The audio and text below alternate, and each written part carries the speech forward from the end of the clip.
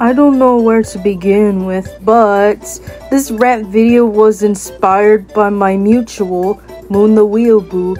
If you haven't heard of him, give him a follow on YouTube. So today, we're gonna be talking about Cocomelon. I don't know when I first saw this. I think it's from those internet memes I saw.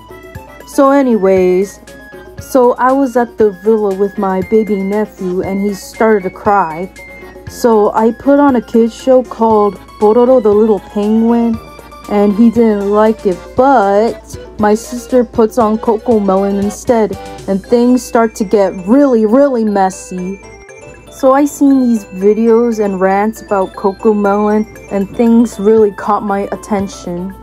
Cocomelon can hypnotize your kids, glued to the TV and watching it. I know my sister and my parents can't believe me, but it's true. Like, for real, it doesn't teach nothing but nursery rhymes. Like, look at the animation on this. It's so soulless as heck, and the camera movement is too fast. I'm glad I grew up before Cocomelon.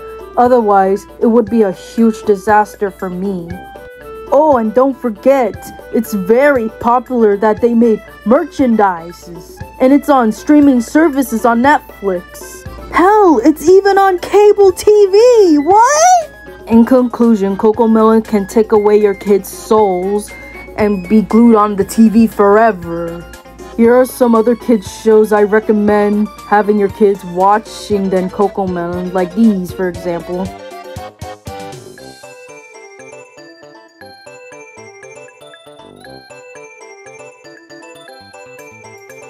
Anyways, thank you for watching. See you on the next video. See ya!